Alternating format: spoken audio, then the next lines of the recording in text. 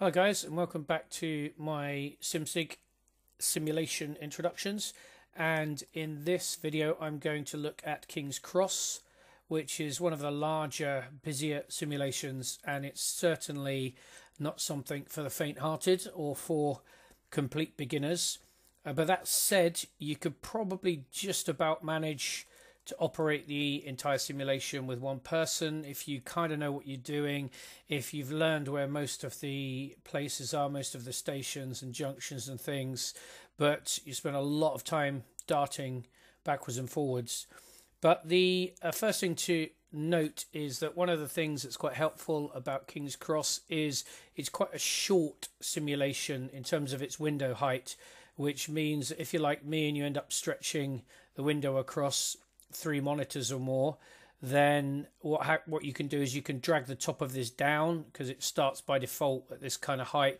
Drag it right down until you see the scroll bar kind of appears, and then that means you can leave your messages window nice and big and in the middle, so you can spot everything that's happening.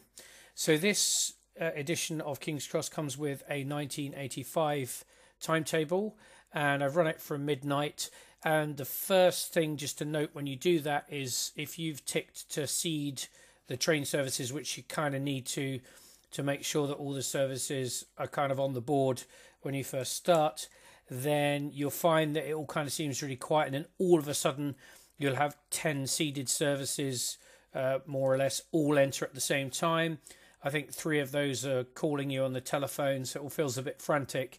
So what I recommend just for that first couple of minutes is just drag the speed right down, so F3, take that down to kind of slow, and just to give you time to kind of work out where everything is, because unlike some simulations where you can seed trains kind of on the main line, on King's Cross they're seeded in various random sidings, some of the sidings that don't actually get used normally during the simulation, so you could have trains coming out of all kinds of places.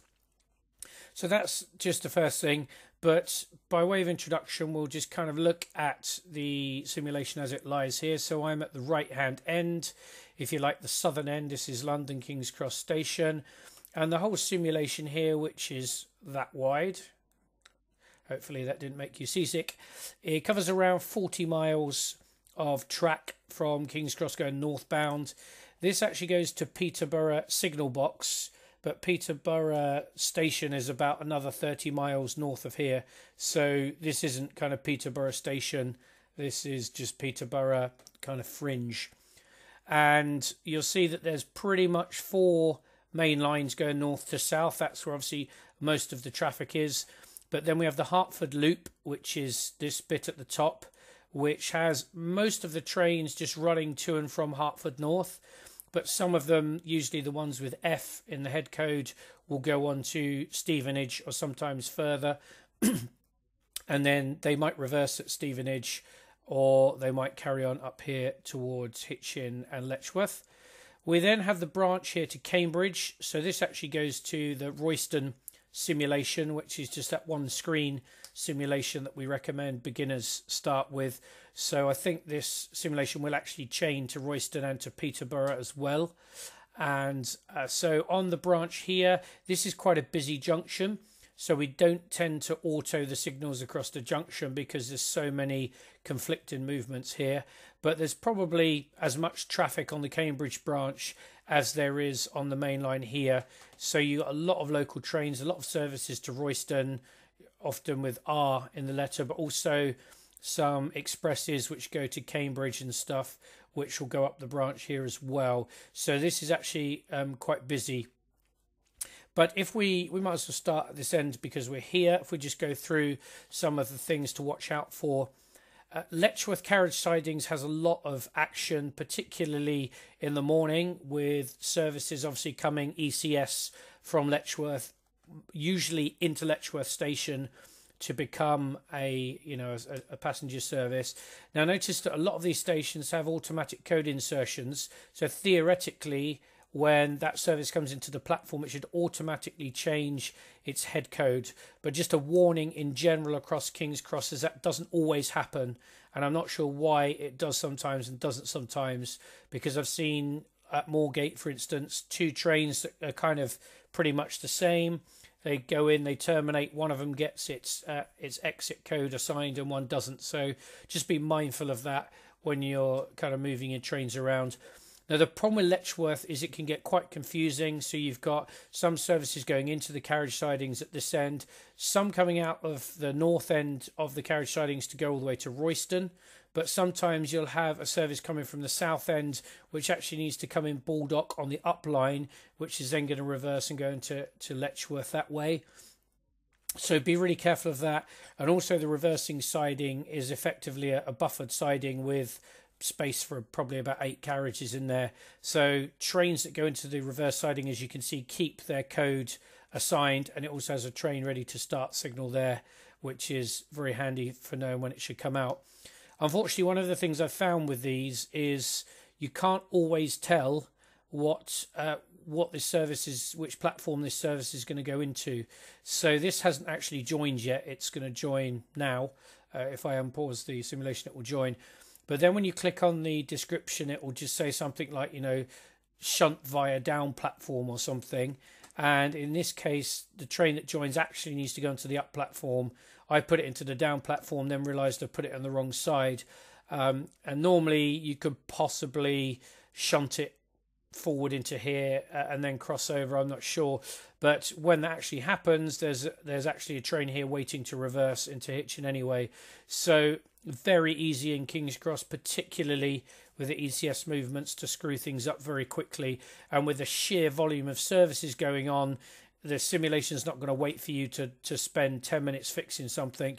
You'll have another 50 trains on the go, all wanting you to set routes and things like that. So just be mindful of that, because don't beat yourself up if you screw it up. You'll probably have to play it several times before you can kind of understand what's going on. So Letchworth is definitely a place to keep an eye on. Hitchin Upyard has a small amount of traffic, not very much, but some of the ECS from Hitchin goes into the Upyard, and some services from here either come in from Royston direction directly into the Upyard. Sometimes they come in this direction and reverse at this signal. So in terms of Hitchin, you'll see some signal numbers here, 234, 222. There are only actually 2 timetable locations that have a signal number written on them. So what you'll find is that position, for instance, is called Hitchin North Reverse. It's not called K232 Reverse. So sometimes it's quite confusing to work out where the trains are supposed to go, especially when they're going to reverse. So there's one move, for instance, in the morning, comes in from Biggleswade direction, stops in platform 1. It actually needs to go to here, at which point it will reverse all the way down here to this signal, 711, and then reverse back into platform 2. But sometimes it's quite hard to work out, and sometimes you have to kind of click on a train, have a little look at it, try and work out. And even if it's just looking at what the next service number is, and then F4 brings up the timetable editor, you could go, it becomes service 5R11. What's that one? And if you can tell from this that service A starts from Letchworth, you might be able to work out where your service has got to go. Obviously, if you want to, you can edit the timetable entries for these yourself. So if you kind of thought, oh, that's not a very good description, you could just edit this. Usually if it's on the simulation, you can press F2, get your list of trains up. You can see how many there are already at 7 a.m. Right click one of the services, edit the timetable, and then here in the description you could say, actually, I'm going to change this and call it Hertford North Carriage Sidings to King's Cross or whatever. So you can change that and then save that, and it means next time you play, hopefully you will find the description slightly easier to understand. Okay, so down to the main lines here at Hitchin Station. You get quite a lot of notice of trains arriving from Peterborough. You notice here that there are kind of 7 blocks on the up line before they reach King's Cross signals. Most of those two are automatic signals anyway. So you kind of got quite a lot of time. Not very much crosses over here. But the first thing to note about Hitchin is that because the platforms are only on the slow lines, there are a good number of Class 1 trains that cross from the fast line into platform 1 at Hitchin, and then they often come back out to the fast line at Hitchin, but sometimes a train crosses over here and stays on the slow line, obviously usually due to regulation of traffic. So just be very careful of this. Normally when you click on a train description, obviously you can see it says slow line here at Hitchin. When the class 1 train like that comes in, that's already left, but that would have, that one there, I was a sleeper, so that came straight through. But yeah, you'll see some of the others, it will say kind of FL on, you see it has the path column, that's going into the station. So if that was Stevenage and that said kind of SL, FL, then you know it needs to go into platform 1 and then back out again. Not always the end of the world if you get that wrong. You know, if you put it onto slow line by accident, okay, you're going to lose some time, but you know, all of the lines are electrified south of Biggleswade anyway, so you're not going to have any problems like that. Obviously, you're going to get more hot water if you send a train down the loop instead of down the main line, those sorts of things. But in general, what you've got to do is kind of make sure that you're 10 signals ahead of every train. So if you see that service and it appears, you know, on the up fast here at Biggleswade, click on it. What do I need to do? The other thing you'll have to do a lot is say, right, that's due in at Hitchin at 7:05. That's due in at Hitchin at 7:08. Okay, so the fast train goes in first. You find yourself doing that a lot. I mean, even on the beginner's level, you can have trains running late, so it's possible to get your regulation wrong. And there are a couple of trains that wait somewhere for quite a long time. So there's another service in the morning, goes into platform 2, but then it doesn't leave for 20 minutes. And actually, if you set signal 2 to go forwards towards Biggleswade and you do that too early, I think there's a service wants to come out of the downyard, which then can't come out because obviously the route's blocked by that signal. So then you have to cancel it down, you get your approach lock in and it kind of slows down. So this is definitely a simulation where you shouldn't be setting really long routes or over anticipating too much. Another thing you notice that this is quite a fast set of lines. I think the slow lines are 90 here, and these are 125 north of Walmer Green. So these are pretty fast lines, but in the 1985 timetable, of course, this is a class 47 and it's a sleeper train. So it's not going to be going 125, it's probably only going to be going 80. So don't assume that just because it's a class 1 train, it's going to be zipping along and going past all the class 2 trains. There are plenty of times we'll have a class 2 train here and a class 1 train here, and the class 2 train actually goes first into the 2-track section here. So just be mindful of that. Notice here you've got the junction for the Hertford loop. So the trains that are J tend to go to Hertford. You'll notice that by clicking on them, and then eventually you'll work it out. The R trains, confusingly, because R is the Royston trains, R is also the King's Cross trains, usually via Welwyn Garden City.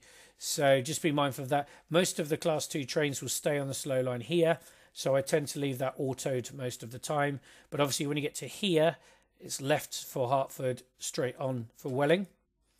Nothing much probably to mention there. There's just a quick note that some of these F trains here, so this one's actually going all the way to Hitchin, but some of them go to Stevenage and then they reverse back down the line they came to signal 938 and then cross back over. So you need to be really careful of that, because obviously if you put a train into platform 4, but then you let another service come up to signal 659, then you've blocked this service in, and there's not really very much you're going to be able to do about that. You're probably going to have to make it shunt forwards onto the fast line, but then you're not going to be able to stop it because there's no e-stop on that signal. It's going to go all the way to here, and you're going to have to do all kinds of crazy stuff. So beware of that. If you can see that the service coming in is stopping and reversing at Stevenage, then make sure this signal here is cancelled down and this signal here is cancelled down. Otherwise, yeah, you can break things quite easily. So then the next interesting part is Welwyn Garden City. It looks fairly complicated, but fortunately it kind of works fairly well like clockwork. So the slow trains from London, they tend to be a K, like to KO1. They will come up here. Usually they will go into platform 4. And then after a period of time, they will usually go southbound over the flyover, back down straight to the slow line, and then they'll stop at all stations going down to King's Cross or Moorgate, depending on if it's a J or a K. That one there is actually going to Moorgate. Sometimes the services here, so the 2R kind of series tend to be, they run fast from Finsbury Park to Potters Bar, fast to Hatfield, I think. Then they come into platform 3, go back out, and then they run slow line north of Walmer Green. So it's a slightly different than the slow train, but you start to get used to the patterns of them running. Go, okay, that's a fast one. It's because it's Royston, they don't want it stopping at every single station here, just to then stop at every single station. So they run fast up to Welling via Potters Bar and Hatfield, and then carry on slow line. And likewise, some of the services coming down from Royston, they'll come in on a slow line. They're usually signed to go into the slow line at Diggswell. So you'll notice that you could go from here into platform 2, but for reasons that I don't quite understand, they tend to be said at Digwell rather than Welwyn Garden City. So just to be a good boy, I usually put them through there. And then usually they will go into platform 2. And then again, some of them, depending, will go out on the slow line. Some of them, like this one, you can see is then fast line all the way basically past Finsbury Park. So that's another fast one. And just note that a lot of these will change at Potters Bar. So depending on what services are scheduled to come through, you might find a train run slow to Potters Bar and then fast to Finsbury Park. But you'll also find particularly freight trains might run fast to Potters Bar and then change over onto the slow line. So if you notice here, that one actually goes onto the fast line at Potters Bar. And the best way to deal with that, because there aren't hundreds of trains at the moment, is cancelling the route here, popping the auto button in the process, because you don't want a train to get here, stop at a green light, tell you it's got the wrong route set, and make you cancel the signal and wait 2 minutes. But likewise, you don't want it carrying on the slow line and getting stuck behind another train, especially if it's only supposed to stop at a few places past Potters Bar. So there is a lot of that, particularly Potters Bar seems to be the place. There is one train in the morning, it's like 1B51, I think it is, which is like a parcel service, and that's a royal pain in the neck. You basically bring it up here, but it doesn't tell you, because the platforms are not numbered at Potters Bar. Really want to bring it into the slow line at Potters Bar. It will then reverse to here. It will shunt into the up slow. And then once it's done, it will go back here. It will go into the up fast, and then it will go up to Welling. But those kind of trains are a pain, because they obviously, if you put it in the wrong place, it stops here. It's then blocking a fast service while it's waiting to reverse.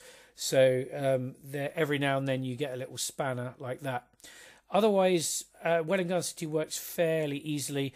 And a good number of services come out of the carriage sidings, but usually they'll go into platform 4 to form the next service. The code should be changed automatically, and then they just go out when they're due to leave. Sometimes they join a train that's just arrived in platform 4 as well. And occasionally you might get one that has to, say, come out of platform 3 and reverse back into platform 1 or 2. But again, fairly easy to work that out. There's not a lot of stuff going on here. But yeah, if you're sending trains from this side back into the carriage sidings, obviously you'll need to shunt them back across the flyover. So other than that, relatively straightforward. A lot of stuff happening, but mostly it's just the class 2 trains that stop at Welling. Most of the class 1 trains don't, but a couple of them do. So then let's pop up to Hertford North. Hertford North is relatively easy to understand. You've got 2 through platforms and a bay platform. Be a bit careful here that these blocks look like they're fairly close together, but actually a train can be stopped at Watton at Stone and it's still filling an entire block. It looks like it's about 10 metres away from Hertford North, but it might still be a couple of minutes away. So don't be too eager to set these routes too far for up trains, because you do get carriages coming out of the up sidings into platform 1, 2 and 3, depending on what they're doing. There aren't loads of them, but there are some. And if you start setting routes too far, then you're going to block the carriages coming out. If that train's stopping, I tend to prefer setting it to the call-on signal, so that then you don't get the big long overlap at the end of it. So that's very straightforward. OR32, 0R32 is going to the oil terminal at Watton at Stone. Fairly straightforward, normal kind of lever frame stuff. So obviously I turn the auto off of the signal. When 0R gets to here, it will stop automatically. You then have to unlock the lever frame by freeing it here with the free button, and then bring up the lever frame, and again it's usual, like release, facing point lock, change the signal, change the points here, change the crossover, and then you have to tick a box to hand signal the train in. If the train's coming from here, then you pull the lever to set the signal, but if they're coming from here, because there isn't a signal here, basically you hand signal it by ticking a box and then they go in. So it's fairly straightforward. And then there's not much to do kind of south of here. I've already mentioned Potter's Bar, where there's lots of traffic turns round, but really for the most part this whole section here runs on auto. So most of the slow trains here will just go slow all the way up to Welwyn Garden City, and if you notice, they usually go into platform 4. They might have stuff to do. In this case, it's joining an empty coach in stock, and that's because they're obviously getting ready for the morning rush. So the EMUs are starting to get doubled up. And the same kind of with the up trains, apart from the random crossovers that happen mostly here, then a lot of the slow trains just go straight through on the slow line. Same with the fast lines. Although there are lots of signals, the trains tend to cover this, in probably 7 or 8 minutes, so it doesn't take very long. And likewise in the Hertford Loop, there will be some trains with a G code in that will be scheduled to usually platform 1 at Gordon Hill. And Gordon Hill has train ready to start signals on the 2 bay platforms, but there aren't many of those, so you can mostly leave those lines autoed. Forgot to mention as well, no train ready to start at Welwyn Garden City, no train ready to start Hertford North, so be really careful, because these things will sit there for a good few minutes and then they'll call you and then you go, So you need to keep an eye on that if you don't want to lose time. Then when we go further south, the next real kind of involved bit, Bounds Green Depot is relatively straightforward. So you get some ECS movements come down the loop. So everything coming from up north into Bounds Green Depot should be sent down the Hertford Loop. And that's simply because it can go straight in very easily. If you sent a train down in this direction, then you're going to have a problem, because you can't actually shunt across here, I don't believe, from this point. You'd have to go into the reversing siding, back over the flyover, down the down slow, all the rest of it. So generally speaking, that should never happen. Trains come down here for Bounds Green, they just signal straight in. There are, I think I've seen one so far coming northbound. It's not very common, but comes northbound, going up to Biggleswade. And again, that will come out here, go all the way up the loop, and then join the main line up at Stevenage. And then you'll get a lot of services coming from Fern Park carriage sidings, which is basically where they park the HSTs at night. They often go through the carriage washer. Now, don't be too keen to signal them out the other end, because they'll usually be in here for at least 10 or 20 minutes. Then, fortunately, there's a train ready to start indicator for when they're ready to come out, which is brilliant, because it just saves you the anxiety. And once they do that, you signal them across here. Obviously, you'll have to turn this signal off, so the auto button off, so the signal clears as it gets crossed. The train will stop here at the shunt signal, usually waits a minute or two, and then you can signal from there straight into Bounds Green Depot. There are probably a good 10 of those in the morning as stuff comes through the carriage washer, ready to have its exam to come out to go down to King's Cross usually. So that's fairly straightforward. This is really, as you can see, the most complex part of what's going on. But actually, you kind of get used to it quite quickly, because most of the action in terms of the top half of this, most of the action is here, Bounds Green Depot South, and here, Hornsey EMU Depot South. So almost all of the trains coming into and out of Hornsey come out here and go in here. They're both bi-directional. It doesn't matter which one you use. And most of the trains that come out of Bounds Green come out of here. Occasionally you'll get a service from Bounds Green Depot, say, directly into the Hornsey upsidings, or even into Hornsey EMU Depot directly. There's like 2 of those. But generally speaking, these services will come out and they will either be going all the way to King's Cross, in which case they tend to follow the goods line all the way and then just go on the fast line down at Holloway South, which is just to the right of here.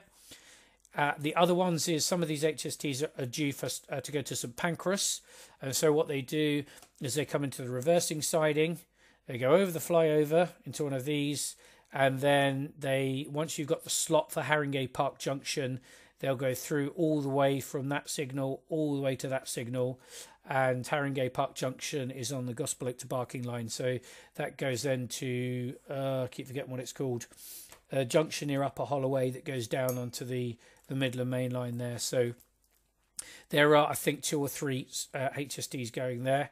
And likewise, a lot of empty coaching stock will come up from King's Cross to signal 435 here, which you need to make sure is cancelled down early enough, into one of these reversing sidings, over the flyover into the reversing siding, and into the EMU depot.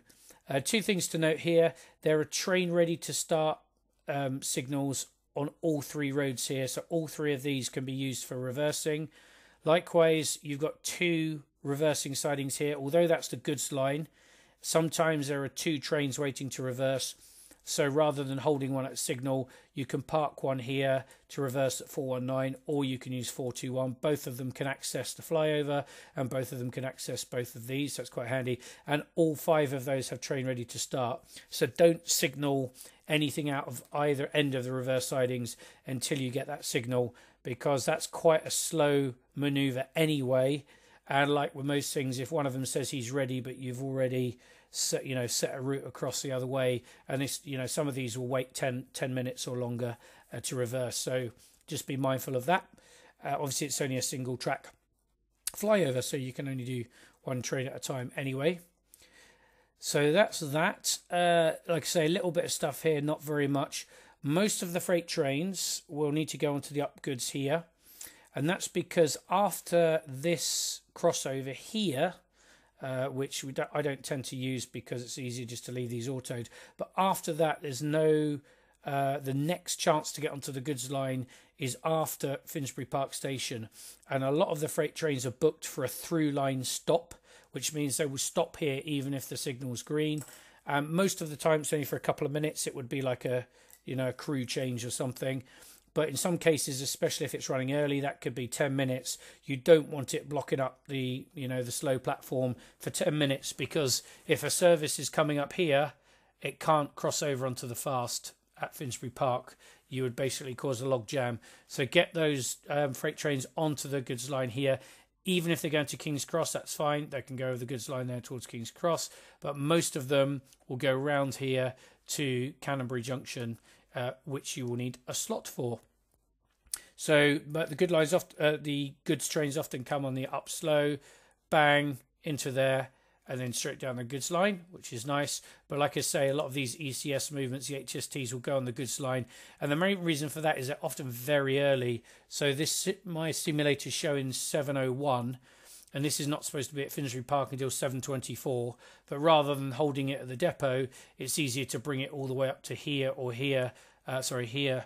there on the goods line, and just leave it parked up there. So then if another service needs to come out of the depot, that can come out as well. Most of these, the fast line pretty much goes straight through, but sometimes after Finsbury Park, some of the trains that stop on the fast platform 2 will cross back over to the slow. Occasionally a slow train will cross into the fast, but most of the time slow stays on the slow, fast stays on the fast. And then coming northbound, again, generally fast will stay on the fast all the way through. I leave that signal off of auto, and that's because of those 2R trains I mentioned earlier. They actually start on the slow line to platform 4 at Finsbury Park, and then they go directly onto the fast line. So actually I leave that off of auto. Otherwise, most of the stuff is going straight through, so you can see a lot of stuff on auto. When the services come up here on the slow, you'll notice here you can't auto these, and that's because pretty much every other train is either up onto platform 4, which it needs to go on to get up to the Hertford Loop, or it goes straight on to go to Welwyn Garden City. And there are a few services, mostly ones coming out of the sidings, that cross onto the fast line here at Alexandra Palace. So again, just a quick look at the timetable of the train will help you with that. I think with some of these, I think if you send them the wrong way, they would probably just go the wrong way. So if that's actually a Stevenage via Hertford train, and if I signalled it straight on, I think it would probably just, it might stop, but I think it might also just carry on as an alternative route. Fern Park carriage sidings south end is used for a lot of this is the 85 timetable, a lot of loco hauled stock, sleepers and motor rails. So you get quite a few loco hauled ECS trains come up from King's Cross after their night journey, and they'll come up, and most often they'll come up the down goods from King's Cross, down goods and the down slow line 2 and directly into Fern Park carriage sidings from the south. And then mostly we've got HSTs going around the Haringey curve, but a very occasional freight train will come in this direction and will tend to sometimes it will stop here for a bit. So again, be careful what you're blocking, because some of these blocks will foul several of the junctions, and then they'll obviously go whichever direction they need to go. So that's all fairly straightforward. This part here just takes some kind of regulation. I mean, it's not too difficult, because by leaving those two signals off, basically the Moorgate trains come up here and they will almost always be booked to stop at platform 6, and then from here almost always will go onto the slow line. And then at the same time, the trains from King's Cross that might be going to Hertford or Welwyn Garden City, they're going to come up the slow line to platform 5, and then they're usually going to go on the slow line, sometimes go on the fast line. So just by leaving stuff here, you know, nothing's going to go the wrong way, but it does mean you have to keep popping your head back and working out whether, you know, this service from Moorgate is going to get there before that service from King's Cross. But in general, that's fairly straightforward. There's lots of it looks complex here, but there isn't a lot of freight here. Mostly that line is used for empty coaching stock, so it gets to Fern Park away from the main lines. And there's the occasional freight train. Notice the rather circuitous route from Canonbury Junction round here onto the down goods. There is one service in the morning that's double-headed. It will stop here. The loco should be released and sent into platform 6 ideally. That then allows the freight train to continue on its merry way. The loco then goes back, and you notice here that this is actually a bi-directional line. It goes back along the line it just came, back round to Canonbury Tunnel, and then goes back to Stratford. So there are every now and then a couple of weird trains you just got to look at. That's mostly that. Holloway Junction then, Holloway North and South, is kind of your last chance to get trains onto the right side of the station. Now, one thing, like most of these stations, is you note here that if you come in on the up slow, the furthest you can get is that part of platform 1. Now, platform 1, as you can see, the clue's kind of in the drawing. They've made it slightly useful. Platform 6 and platform 1 are the longest platforms, but to get a full train in platform 1, you have to come in via this signal. So if you bought that long train in via the up slow and tried to put it into platform 1, basically it won't fit. And the little, I think that light might come on for the overlength indicator. Either that, or you're just going to end up blocking the throat of that of platform 2 and 3. So just be mindful that some platforms you can get into and some you can't. Likewise, if you come in on the up fast, you can cross over here and you'd be able to get to platform 9, but you wouldn't be able to get to platform 10 and 11. So if you get these bits wrong, you're going to have to use another platform. And as you might imagine, King's Cross, it's got 11 platforms here. It's got 12 in the modern era. It's not many platforms. Bearing in mind, you've got a load of kind of express long distance stuff and a load of suburban stuff all at the same time. So there's a lot of times where you've got 2 trains in the same platform. These are shorter. They can only take 2 4-carriage multiple units. These are longer, but they're not all the same length. So like I say, platform 6 and 1 are the longest. You can see that platform 2 and 3 long enough for an 8-carriage HST, but not much more than that.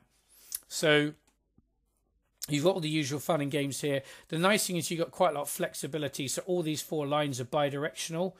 So you'll find that if your train at platform 1 is here, then you're able to come out on this and then cross over to the fast. You could even cross over to the slow if you needed to. So you can pretty much get your way across anywhere, which is nice. You've also got all of these shunt positions here. So a lot of times, especially when you're shunting locos around, pull a loco out, up onto one of these signals, back in again. And if you're moving a loco across, platform 1 to platform 11, for instance, you might have to do it in 2 goes, and it will be timetabled. So you might go into here, back into platform 6, then from platform 6 to here, and then down into 11. So there's some kind of fun and games, but mostly I found King's Cross is manageable because, again, it's kind of obvious what stuff's doing, but just be careful when you're bringing trains in. If trains are early, especially these empty coaching stock ones, they come down half an hour early and the platform's not even free. And then if you've brought it all the way to here, then you're potentially blocking a service from departing. So just, again, be mindful of that. I tend to leave them parked up here until their platform's available. That's mostly that. There's a couple of loco sidings, obviously only small enough for a couple of locos.